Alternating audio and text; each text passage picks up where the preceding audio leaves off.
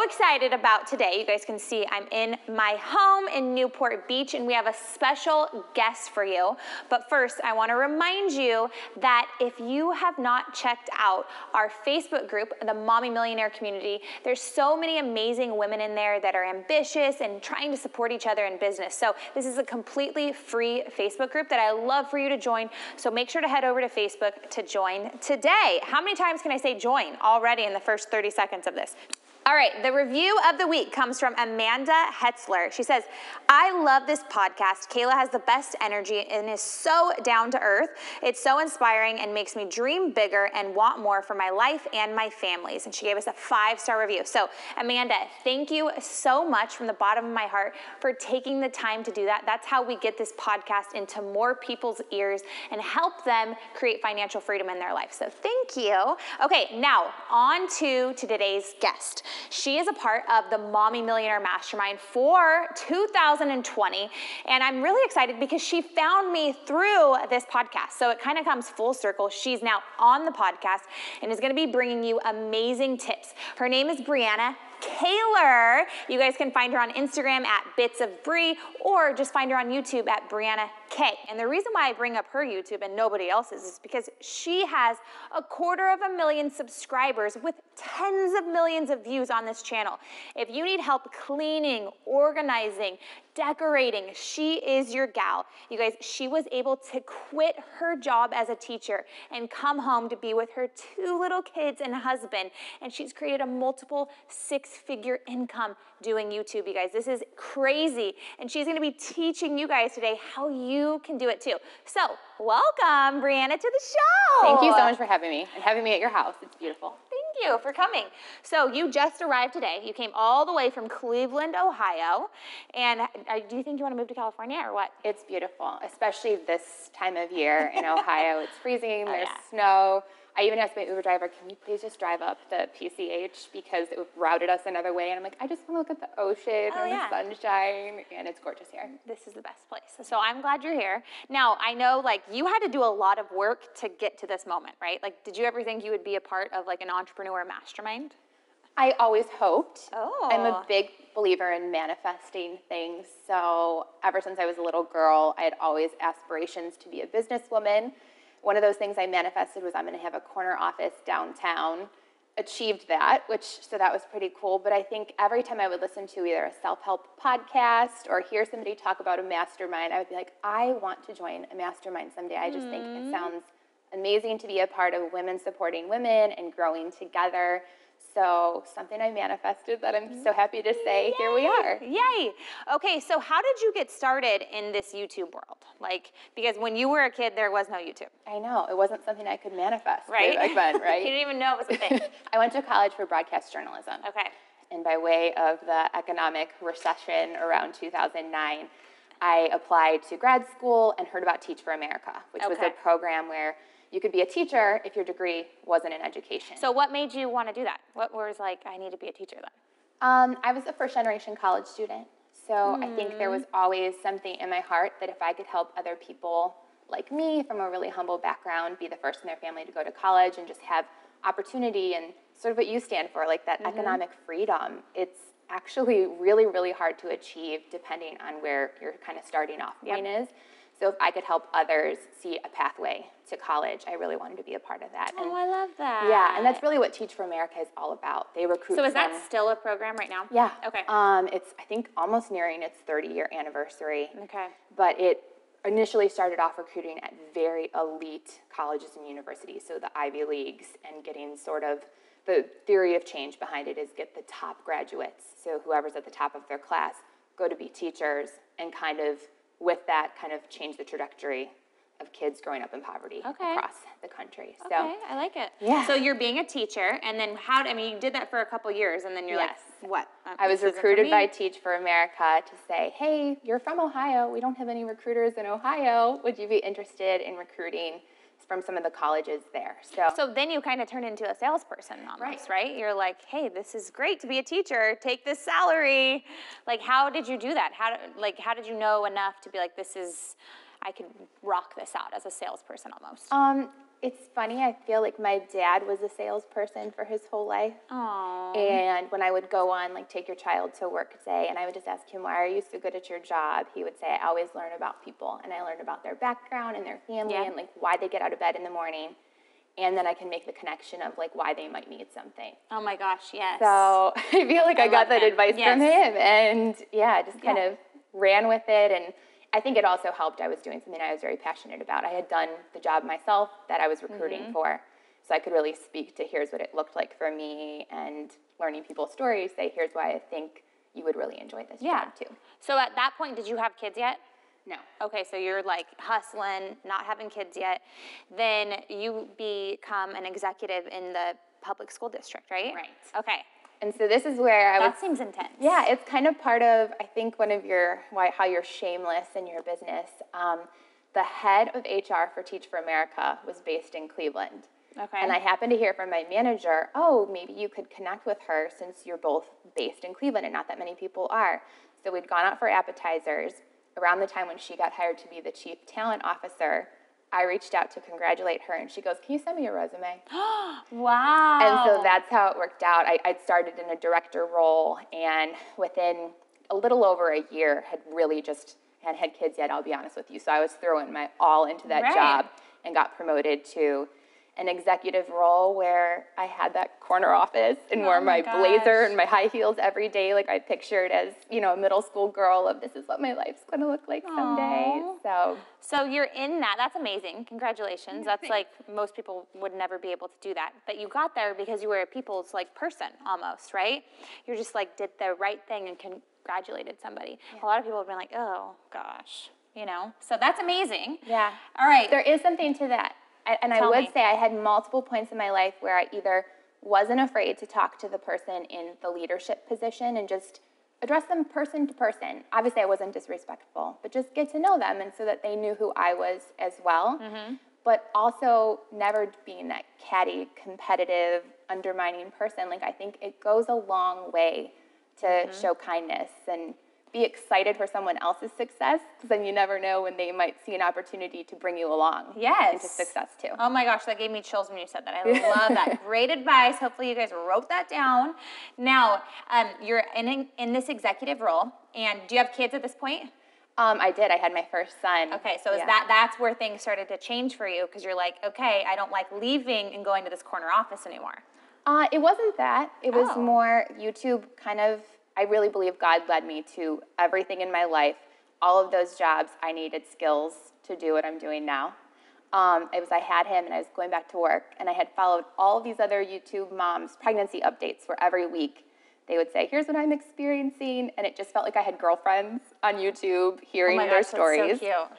And none of them are going back to work. All of them were stay-at-home moms. I understand now why, because they're good businesswomen with their YouTube channels. But I was like, maybe I'll just start putting out some videos. For my son, I wanted to do monthly updates instead of a traditional baby book. I was just going to talk about them, sort of like the pregnancy updates, but baby book style. What a great idea. Yeah, so I started doing that and just sharing tidbits of and as a working mom, here's what I'm dealing with pumping, or here's something I'm dealing with having to travel for work and leaving my baby and how I feel about it. And that's when it started just kind of organically growing. It was truly just for me to look back on. Which I say, my YouTube then was all selfish just so I could look back on, so my kids could look back on someday. Aww. But then the people commenting who could just relate were like, I see your decor back there. Can you do a decoration tour? How do you keep your house clean if you're working this 9 to 5 job? And that's when I started doing some more of the, behind the scenes, here's what I do on the weekends, or here's what I'm doing after work. So how long ago was this? What year was this? So my son will be 5 in April, so it would be 4.5 years ago. Okay. So it was around August of 2015. Oh my gosh. Okay, so this has happened pretty quickly for you. Right. I mean, and then when did you quit your job? So it was summer of 2018. So 3 years of going hard at this YouTube thing. Yes. And then you're I wouldn't say going hard. And that's where I would say it was truly pretty much up until that point just for me. It kind of grew. But you had to be making money in order to quit your job. Right. Well, it kind of grew in waves because then I got pregnant with my daughter, my second baby, and I did that weekly pregnancy update. So I think it was the same thing as how I related to those original girls that I followed. Yeah. Some more people kind of joined in, and my dad he had MS. He had a fall that summer. And kind of the way that seasons work with school is like summers, if you're going to transition, is the time to transition. And I just realized he needed to move to very full-time care. I also had 2 little kids at home that I had guilt over leaving because my job required very frequent travel. I was traveling all the time. What were you doing? What the heck did you have to travel for? Like conferences or like? Yeah, honestly, there was so many conferences, or just when it comes to recruiting, I would have to go to different colleges and universities and, speak to people or manage the people who were recruiting and kind of see them in action and coach them. And that's fun when you don't have kids, but when you start to have kids, you're like, oh. Well, I enjoy travel is one of my love languages. I joke it's like one Gary Chapman didn't discover, but but I still enjoyed aspects of it, but it's hard every single time. Oh my gosh. It's no, bittersweet. I mean, from... Like I always tell people, I don't remember Charlie from 0 to 2 because I was gone all the time traveling. And it's like something like you can't ever get that time back, ever. It's like I can't regret it, and I still do love to travel for work and stuff, but I do not travel as much now because they need you more as they get older. Yes. Yes. So. Yeah. That's interesting. Yeah. Okay, so you're in this like role. In summer, your dad gets sick. Yeah. Tell us about that. So he had a fall. And I truly just prayed. Like that month I said, God, if I am able to just do YouTube, because I had gotten some offers for some things, and it was truly side money. It was like, this is our fun vacation money, or if I wanted to update something around the house, I just use it as fun because I had that steady income coming in from my job. And I just prayed. I was like, if I can be with my kids more and take care of my dad, this month, I said I'm going to make as much on YouTube as I would my salary job. And I'm not kidding you, the next day, I got a slew of emails that it was double what I was making at my other job. Oh my gosh. And I was like, okay, I heard you. Yeah. And honestly, I'm so glad I did because within a matter of months, my dad went on hospice. And I think if anybody is listening who's followed, they kind of know that it just took a huge toll on me. It took a toll on a lot. But I think because of the community on YouTube, like they support me as much as they say, oh, you support me because you got me motivated to clean, or you inspired me to decorate, and you helped make my home and my family so happy. Like, they supported me so that I could be with my dad, and they gave me time I never would have had. Like, I would have been gone every week traveling, and I would not have had those conversations with my dad. So I'm just so thankful. And, couldn't feel more lucky. So with MS, he was still talking to you and stuff like that. It was just a decline in his body? Yes. He was a fighter. It was not, he passed away Father's Day of 2019. So he literally fought from his fall in August. It was the very last day of July, but August is when he went into rehab. By September, he was put on hospice. They thought, they were like, we don't know how much longer. So was he in a home or was he at? Yes, he was in an intensive nursing. Okay. Yeah, because of everything that was going on. That's where I said he was a fighter. And I think he showed me moments with him. Yeah, really from August until June, there was so many calls I would get from the doctors, like, we think it's probably going to be a couple weeks, or like maybe only 1 more month, or like we're seeing these signs. And he would every single time like rise up again and like still be there. Now, where's your mom in this? My parents are divorced. So, yeah. So you were his like person. Yeah. Oh my gosh.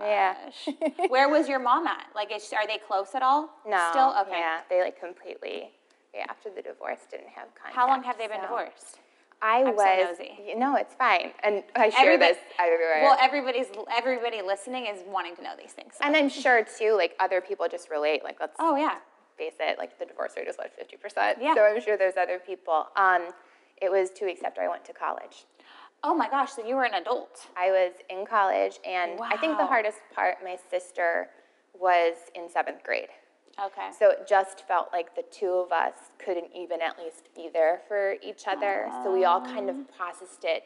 Like, I think that was the hardest part. And sorry if I get a little bit emotional, but it's okay. We were this like lovely family unit, and to kind of have to all process it separately, because we did. Like, I was away. My dad immediately, he went into assisted living at that point. And, oh my gosh. Yeah, and then my mom, she's a full-time working mom. My sister's in middle school, so it was kind of like everybody kind of broke. And I think that's just what's so sad about divorce. And at the end of the day, though, like, there's stuff you learn from it, and it's helped me in my marriage, right, to know, like, these are the things that really matter, or these are the things that I want to fight for or work hard on and make sure that for my kids that they have something different too, Yeah. right? So everything happens for a gosh. reason, but that doesn't mean it's easy. No, it doesn't. But I mean, how do you think that helped you become where you are today? Honestly, it's so multifaceted what I learned for it. I think, one, that I just want to fight for my marriage in every way, shape, or form possible, especially because I chose to bring kids into it. Yeah. And I just know it's going to impact them and the rest of their lives. And to me, it's just family is everything. I think that's why I even am just so driven to be able to do what I do, because if I can figure out the ways to have more time with my family, you never know at any point when it's going to get, taken away from you. Oh. So the fact that my dad also, he was only 67 years old when he passed away, which... So young. Yeah, and just to think, okay, I want to make the most of every single moment that I'm given with my family while they're this age and for as long as I possibly can. Yeah. I love that. I love how you're totally putting a smile on right now too. That's totally you, right? That's me. Yep. I always try to make the positive smile and out keep of it. going. And well, I think that's what you had to do, right? So that's also what it taught you was that hey, life goes on. Even though I have these things going on, I'm not giving up. Right. I'm going to continue to go. You had your biggest year ever, right? This last year? Yeah. When your dad passed away? Which is just what's crazy. That's where I tell you God led literally everything. have chills. Yes.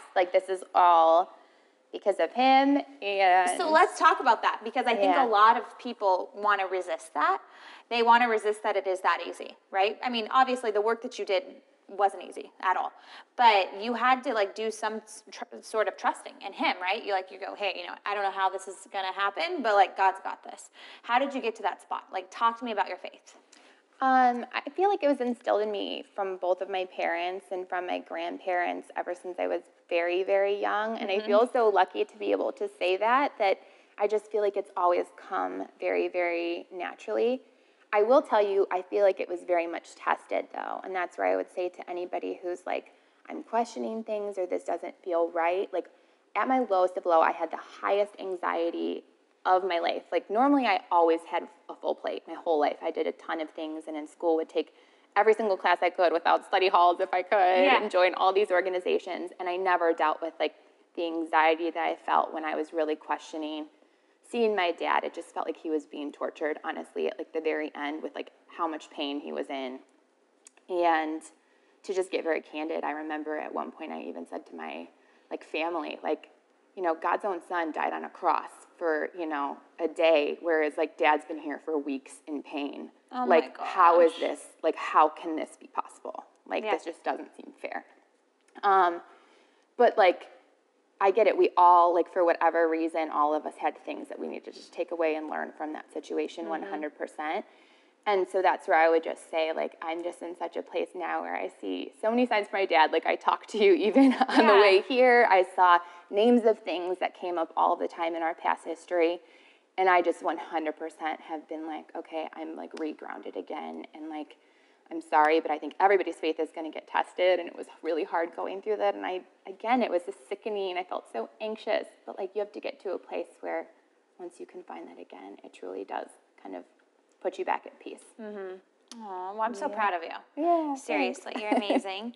Okay, so we're going to Did switch. I answer your question? Yeah, you totally did. Okay. Just making Yeah. sure. I think people listening in, just to, see what I'm seeing is that, I truly believe that you choose your parents when you come here, because that's an empowering feeling to me.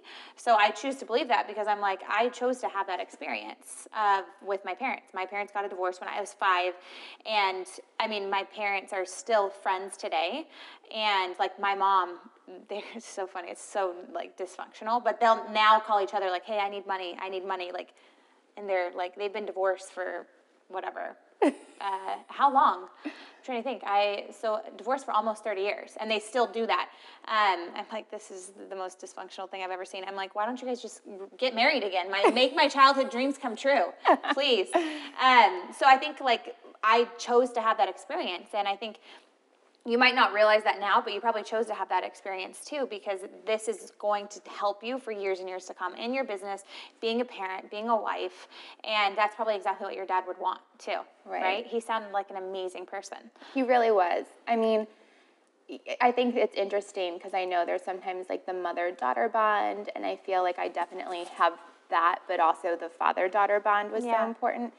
And he did so good at making me feel empowered as a woman. He would say things all the time to me about, hey, I want you to join the golf team because someday if you're like a businesswoman, I don't want the guys to leave you out of a conversation on the golf course. Like, I want you to go and hold your own. Oh my gosh, like, who would even think to say that? That's amazing. So it just always made me feel like he believes in me and like doesn't not only be like, oh yeah, dream whatever. He's like, no, when you're gonna do this someday, you need to make sure you can handle this. He really sets you up for success. Yeah. I love that. Oh, that's so sweet. Okay, so you're on YouTube, and now you're like, because I already see this about you, like you're a go-getter. I feel like, are you a little bit competitive too? Only like, with do you want to be the myself. best? You want to be the best? No. What? I think it's probably a funny thing to say because even though whenever I take a personality thing, it's like achiever. Yeah, yeah. I'm definitely an achiever. Like, I want to be able to look back on my life and be like, you did great things. But I'm going to tell you, I think sometimes when you say I'm going to be the best, it's sort of that effect of I didn't bring people along with me who could also be successful. That's a good point. Because you kind of like drop people off or like pit yourself against people. And I just don't like that. The only person I want to be against is myself and just be better than who I was yesterday and continue to do that. Yeah. I love that. But I also think in this day and age, you can be competitive and because there's so many people that can be at the top with you. Right? Like, you know what I'm saying? Right. But yeah, you're a total achiever. I love that. Okay. I love that because now, like, you've done something that most people will never do. 250,000 subscribers on YouTube. But that's probably now your benchmark. Like, you're like, that's nothing. We're going to 500,000. Like, right. You're striving for more. What the heck? How did you get to 250,000 subscribers? I'm at 700. Okay? Like, hi, help me out. I would definitely say collabing with other people is huge. Yes. See, that's the same way with podcasting. Yes. It doesn't work like, every time I post on Instagram about my podcast, like nobody even pays attention. But if I go on another person's podcast, then my podcast downloads will go up. Right. So it's the same. YouTube is sort of a similar thing because I think that's how people get to see you and hear just somebody else's interactions with you too, to know like, oh, okay, she does seem interesting. I'll go check her out. So tell me, what does a YouTube collaboration look like? Because podcasting, it's just, we do a podcast swap, we'll do interviews. YouTube, I can't watch interviews on YouTube. I'm like, this is boring. But tell me, you guys are watching now. Thank you.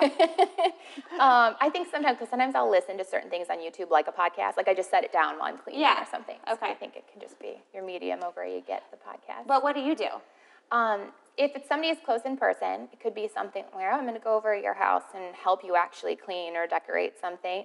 A lot of them, though, because we're all over the world, that's what's so cool about YouTube. Like, just on Monday, I collabed with somebody who lives in the UK. Yeah, I saw that on your Instagram. So we'll just send each other footage of our videos. And I kind of shared, here's what I really love about her channel, her home, how she's like as a mom, so that people watching can still see a little clip and be like, oh, I want to go see what her decorations look like or how she cleans her house. And so how do you qualify? Like, do they have to have a certain amount of subscribers? Like I feel like with podcasts, like you almost have to get like people like that are at the same level as you. Tell me about that. I think there's definitely a courtesy with that, but it's kind of one of those things, the more you grow or like the bigger you get, there's just less people there. So to me, I've always just done it by, if I see somebody's like video and I'm like, wow, I was actually inspired by that, or like they had me watch that whole video because it was really, really good. I don't care the number that's next to your subscriber count. And I actually did have some people like way back when they first started, I watched a couple videos and was like, you're going to be huge. Can we collab, please? And I'm not kidding you, they have more subscribers than me now. So, like, you know what I mean? Sometimes it's just that whole thing of, like, just if you know that they're going to add value to your audience, collab with them. Yeah. Okay, that is a great thing. And it's the same with brands. I don't know how much, like, you work with brands, but at least that's my stance on it. I will not promote a product unless I'm like, oh, I'm actually using this myself, or, like, have tried it and been like, this really works, and I love it myself. Because I think my audience would instantly know, like, she would never use that. Yeah. So. Okay, so recap number one, if you want to grow your YouTube, or really any platform, you want to focus on collaborating with other people on the platform. And if you want to do it via YouTube, you guys can share footage. I love, love, love that idea. And then on the footage, they just have your name, your YouTube name. Right. Oh my gosh. Okay, cool. Okay, now, what else did you do? I know playlists are a big thing on YouTube too. How many playlists do you have? I actually couldn't even tell you, but I definitely have a cleaning playlist, organizing playlist, different seasonal decor playlists. Do you clean out your stuff? Is YouTube, is that like a no-no on YouTube? I think everybody pretty much keeps all of their stuff on YouTube, because even the initial reason I started was to look back on it. Yeah. And that's what I would tell you is for anybody, whether it's you want to start YouTube, an Instagram, a blog, I can tell you the stuff that I even sometimes a year ago look at can make me cringe. The stuff I look at 3 years ago, I'm cringing even harder. Yeah. Like, you just have to get started and keep on figuring out ways to improve, because if you try to be an expert from the very beginning, you're instantly going to crash, or like you're holding yourself to way too high of a standard. And that's where I would just say, even people even comment now, like, part of the reason you grow is because, oh, I see your videos are getting even better. Like, you kind of have figured out what we like a little bit more. Yeah. Like, you've shown us some more or new things that you didn't used to do in the past that's getting us really excited. Aww. So that's where I would just say to anybody, if they're like nervous about doing it, you just have to like rip off the Band-Aid, do it, and you're going to learn every video you make to make it even better. I totally agree with that. And like, everybody's first version is a disaster. Like, my first version of Mommy Millionaire, I'm like, oh my gosh, like, it's embarrassing. Like, I actually feel bad for those people that bought that course for me, because it's like, you know, everybody has stuff that's not good, and then it gets better. And then you have people that are like obsessed with your brand and like completely probably loyal to your channel now. Okay. And I love them so much. They're called my loves, by the way. If like you're a subscriber on my channel, you're one of my loves, yes. And so, okay, I think that's important, because like I call my people Mommy Millionaires, obviously. I think it's important with a community, like, that they feel. So do you have a Facebook group that goes along with it? I do have a Facebook group, and I will tell you, I think YouTube, though, is its own very active community So space. you get to know people just in the comments? Oh, yes. Okay. Comments, Do you do the YouTube stories, too? You can do stories on YouTube now, and what's interesting, different than Instagram, they stay up for 1 week. So they don't burn out in 24 hours. Do you go on that and do it? Every time I'll like post a video, or sometimes if I am like hanging out in the comments in a certain moment, I'll be like, go to the comments now and I can actually chat with you. My kids, like, when they're like doing anything, they're always saying like, go to the comments, leave a comment here. Like, when they're just talking, I'm like, you're not a vlogger yet. Like, it's, anyway, so I always learn from them. Like, now when I'm like going live on something, I'm like, hey, leave me a comment, because I sound like one of my kids. My son, seriously, clearly, I must say it all the time. His new thing, if I ever have him on the camera, he'll be like, okay, make sure you subscribe. I'll be like, do I say that? Not much. Yep. But I think that's a good point, when you have to constantly tell people what to do. Like, your audience needs to be told what to do. 100%, and that's what I would say to any person. If you're like, why am I not growing? Ask people to share your stuff. Say, if you have another friend who might like what I'm doing, please share it with them. Or can you share this on your IG stories? Yes. Because then everybody then who's watching their IG stories can see it. Or, hey, if you like my video, it helps a ton if you share it over on your Facebook too. So do you think that YouTube is saturated? Like, is it too late to get started? You know, I've heard other people talk about that, but I would say no. And I would say the only other point I would have to somebody that we didn't touch on yet is you're going to keep getting better, but you do need to have your focus on, are you always making your video quality and editing quality even better to keep up? Like, once you kind of have it under your belt after giving it a couple goes, you do need to figure out how you're going to kind of enhance Did you teach yourself how to edit everything? I was a broadcast journalism major. So you already knew how to do that. So okay, you guys learned how to do that. I learned how to, I think, be a very fast editor for news stories. Yeah. I taught myself iMovie. I didn't learn that in school, but I knew the principles of shooting and kind of editing and packaging something. So is that what you use to edit your videos, is iMovie? iMovie. Okay, and how long does it take you? Like, if you were to do, because I know you're like filming like all the time. How many new videos do you put out a week? The filming takes a lot longer. Okay. Because if you just think about the time it takes for you to clean your entire house or like decorate an entire space, or honestly something's decorating, it's the prep. It's the like making my mood boards and knowing, okay, this is the decor I'm ordering, this is the decor that I have, here's how I think it will all So do you look ever together. show that behind the scenes, or no? I've shown a little bit. Like, I've shown some of the outfit coordination behind the scenes, because that's another piece of it, of like, okay, if we're taking family photos and I want this to all kind of go with what I'm doing for a certain brand, that kind of has to fit into their color scheme too. There's a lot of thought behind it. Yeah, do you film and edit all your own stuff right now? I film, edit all my own stuff. I do work with a photographer who takes the family pictures, and she's amazing and such a good friend to me, so it's kind of fun. But yeah, I film, edit, and do everything myself. So when it comes to YouTube, I think people, like, you've touched on the fact that you don't have to be perfect to get started, but the editing really is what sets you apart from, like, the amateurs, right? I think, So tell me about that. You use everything in iMovie. You create mood boards beforehand. What the heck? I love that. Actually, somebody that's coming to talk at our mastermind talks a ton about mood boards. And that was the first time I'm like, what? People really do that in real life? Okay, perfect. So on your YouTube channel, is it important to be consistent? Like you have to go like every Monday, because with podcasting, it's very much like that. Like you have to show up for your audience. And is it the same way? Yes, I would say part of the reason why people can grow is because their audience does know I can tune in at this time on this day for a new video. And I would just say that's kind of how YouTube looks at things. They'll be like, okay, the first hour, how many people showed up? How many people commented? How many people liked things? And at the end of the day, YouTube is there to make money for YouTube, right?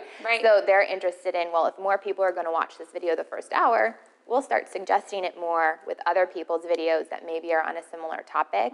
So I think that's where it is definitely in your advantage. If you're like, I really want to grow my YouTube channel, tell your audience when they can show up and be there for you, because they'll be there for you. They love you. They're there to support you. And so, okay, so those of you guys that are listening in right now, do you see her mindset? Like she doesn't think anything but that. And I think that's really important, that that's the story that you're buying into, is that people want to help me.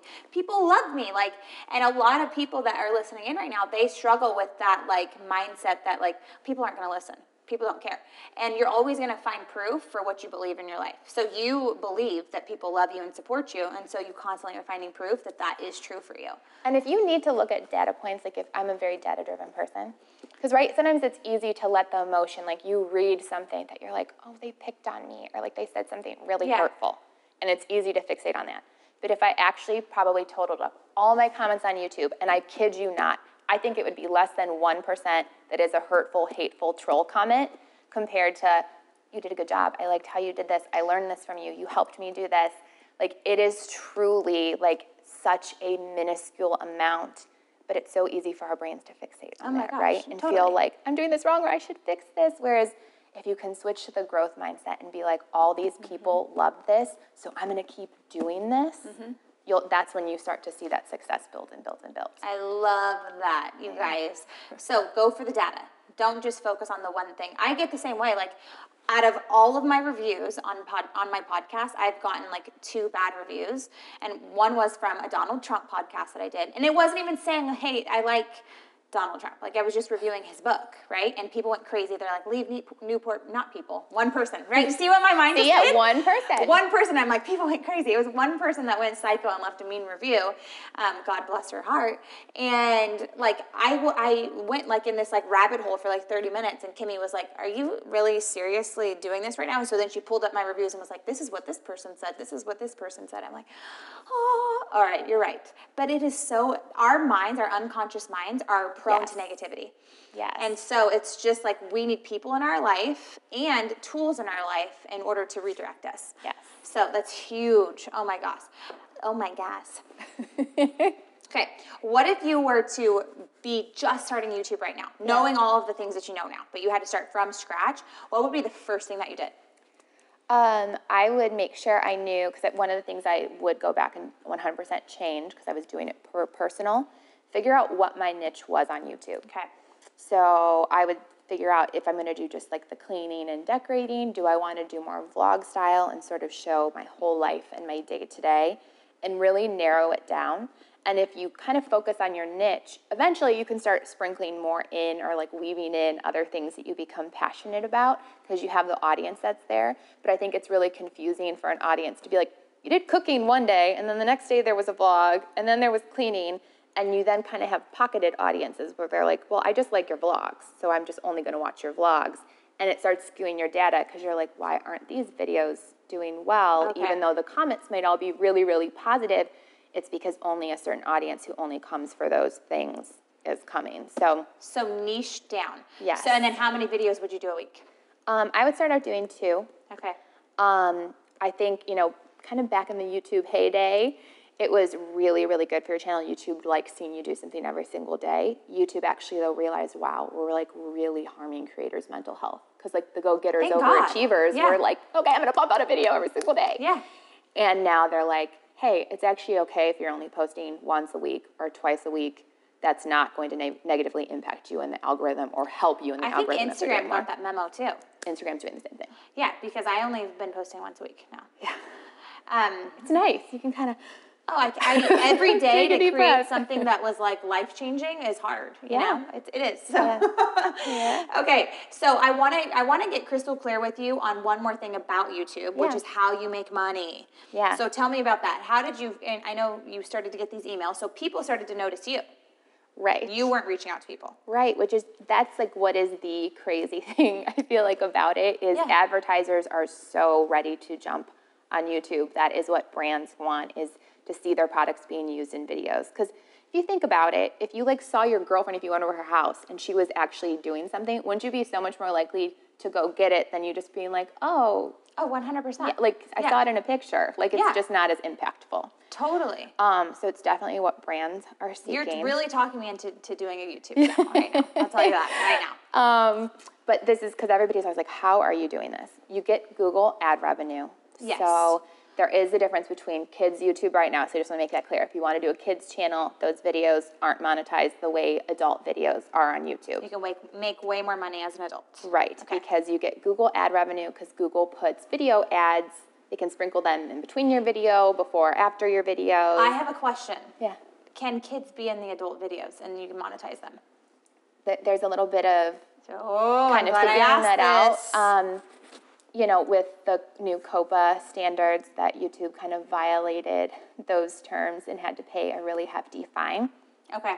Most creators in the adult space are saying, you know, as long as the kid isn't the sole star actor, it's probably okay for them to be in the videos. But I think everybody's just kind of, at least in the cleaning decorating niche, is just like, well, my kid doesn't really have to be in anything while I'm cleaning and decorating, or they can be in a small portion so they're of kind it. of just like playing it safe. Yeah. Keeping the kid out. Okay. Yeah. That's good to know. So talk to me about how they pay per view that you get. Is that right? No. Okay, it is if an ad is ran on the video and your viewers watch it. So that's where I would say, when your audience loves and supports you, it's a known thing to be like, I'm not skipping ads on her channel. I never knew that. So now when I go to your channel, okay, that is really good. I always skip the ads. I'm like, I don't have time for this. Yeah. Oh my gosh. So it's like, I'm going to throw you a bone and watch this commercial for you. Right. I love that. So they're doing that for you. Yeah. Oh, so that's how you really know. You're like, these people really love me. Yeah. I mean, it really is. It's such like a sweet community of people. Yes. And truly, I feel like what motivates me so much is, I mean, I hope people say I did this because I saw you do it, but I also have people who say like, you know, I have this disability and I can't do it, so it's so cool to live vicariously through you and imagine like how I could decorate my house. Aww. So do you know what I mean? It's like sometimes I think on YouTube, there's this really cool, like people just love getting to try something and feel like they're doing it themselves. So it's really cool. I love that. Yeah. Okay, that is really special. Yeah. So I know you have huge goals in 2020. That's why we're working together. Yeah. But are you going to be focusing on reaching out to your like dream brands too? Or tell me about that. I think, so that's always been a part of it. So it's like, yes, you're getting the Google ad money, and then you also work with the brands who will pay, depending on if it's a video just for the brand, is what's going to pay the most, but oftentimes your audience really isn't going to like that. So most YouTubers don't do videos like that. Okay. Unless it's like, okay, my people know I love my Apothic wine. If Apothic wine was like, we want you to do a video with different sangria recipes using Apothic, my audience knows, and they're turning up for that. She just changed, like, look, you can tell she really likes this wine. Oh, it's been a joke in multiple things of like still not sponsored, because the amount that I talk about it and the fact that they have never paid me a dime, it's a joke. Okay, so tell me about how that works. Like because I know like on social media, you can negotiate paid things depending on how many views you get, you know, like that whole thing. How does it work on YouTube, how you get paid? Like when you're really working with a brand? Does it go just based on views? I mean, there are some agencies, because it's usually a brand agency working out. Sometimes you work directly with the brand and their marketing and advertising team. A lot of agencies go by like a CPM, so they're like basing it off of if your average views on your channel are this, here's what we would pay you for an integration. Sometimes though with brands, it truly is, they just know, wow, you're so loyal. Sometimes it is that people have tweeted at them and said, I mean, it's funny, Apothic finally gifted me some wine because they said they had so many people tag them on their Instagram stories for me that they gifted me wine. So sometimes it is your people that a brand finally notices and is like, okay, like we want to collaborate with you, so they might pay you a little differently because they know that you're a champion of their brand. Okay. If that makes sense. Yep. It's more worth their investment. Yeah. What's the most you made? You don't have to answer this if you don't want to, but hopefully you do. What's the most you've made on a brand deal? And you don't have to tell us what the brand was. I just want to like give people an idea. So I've made 5 figures for one video. Can I say that? Yeah, but like 5 figures, is it like 10,000? Because that's the low end of a 5-figure, or is it like 50,000? No. Okay. So yeah, sorry, that was kind of. So the most I've made on just one video at this point was 15,000. Okay, that's amazing. Yeah. So that's amazing. Okay, Sponsored because by I like that. So that was And I'm sponsored sorry, by a brand. I honestly I shouldn't be coy about it, but I will tell you this: if anyone in the YouTube space ever reaches out to me, just because you don't ever want to, I think, upset an agency or a brand or make them think anything. But if somebody does reach out to me, and vice versa, there's been times where I'm like, you've worked with this brand or you've worked with this agency. Were they fair or did they go low, or how did you feel about it? And that's how I kind of do my litmus test to know, like, okay, here's like somebody who's paying us what we're worth at this point. But it is a really hard space. There's not like a union for YouTubers to be like, here's the going rate. Yeah, a lot of people have reached out to me on like for my social media, and Kimmy, who's my assistant, who you've probably talked to, she negotiates everything, and like most of the time she just tells people no, because everybody lowballs us. I have really high engagement, and I'm like, I'm not doing anything for less than this, and they're like, well, because you don't have millions of followers, they're not going to pay you that. I'm like, well, then I'm not posting about it. Thank you. Even if it's something I would like, but I'm like, sorry, no. And that's what I would say, because this is a woman-dominated industry, and that's where we have to break the like, oh, I'm just going to accept it because at least it's something. No. Like, no, please. I say to every person, please stand your ground, because I can guarantee you, if you know what your worth is and you tell them, and you want to work with a good company, because then they'll come back to you and want to keep working with you. They come back, and I've had to do that multiple times. I've been like, look, this is my rate. So, I kind of know I'm not going to accept anything that goes under this. And they generally come back and be like, when you have room in your budget, let me know, because I would love to work with you. And they come back. I love that. So I'm super excited for all the things that you've taught everybody today. What is one thing, if people could take anything away from this podcast today, what would you want them to take away? I should have prepared a more eloquent answer. No, because this is what makes podcasting fun, is that it doesn't have to be perfect. See, it's different than YouTube, because you could just be like, whatever. Well, so the one thing that I would just hope somebody would take away is, if you feel like you're stalling on anything that's a dream in your head, don't stall, and just keep manifesting what you want your dreams to be. And as a faith-based person, that to me means praying on those dreams too, of like, please give me an answer. Is this the right direction for me to be going in? How quickly do you want me to get there? Because I do think that, he's answered in a really profound way in my life, and I think that's possible for anyone. And just don't ever think that you can't do something, because I guarantee you, if your mind is really set on it and you pray on it and you work hard enough, you'll get there. It might not be in the timeline you want, but you know what I mean? Yeah, so it's like ditch the timeline and just be obsessed with the way God's going to roll it out for you. I love that. Yeah. Oh my gosh, so good. So where can people find you? So on YouTube, my name is Brianna K. On every other social, I'm Bits of Brie. That's also my blog, is bitsofbrieblog.com. Yay! All right, you guys, so I hope you loved this episode. If you're listening to the podcast, take a screenshot and share it with your friends. And just to recap here, Brie made it very clear that it is not too late to start YouTube. It is not too late to start anything that you've been dreaming about. The time is now, and it's never going to be a perfect time. So just get going. And I really love the first thing that she said was collaborate with other people on that platform. So I'm going to hit hard on that. The second thing is stand your ground when it comes to brands. Like, don't take anything less than what you know you're truly worth. And the third thing that stood out to me is the consistency on the way you edit your videos too. I think that's very important. She taught herself all of these things on iMovie, you guys. Hello. If she can do it, a teacher from Cleveland, Ohio, you guys can do this too. So thank you, Mommy Millionaires, for listening in.